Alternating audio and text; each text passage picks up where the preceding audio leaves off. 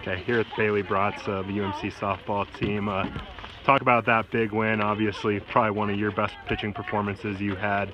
Perfect game going until, I think, the sixth inning. But you got to feel pretty good about that pitching outing no matter what. Yeah, it was good. Proc called a really good game, kept him off balance, kept it low. So she got against them yesterday, so she kind of knew how to read them and just got to hit your spots and make the magic happen.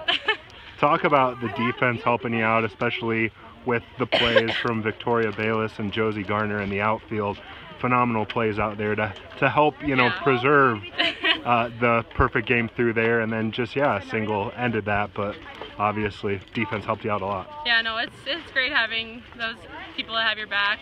They've been lights out all week when I've been pitching, and it's been great, and I really love my outfielders, my little girls, the little fast ones.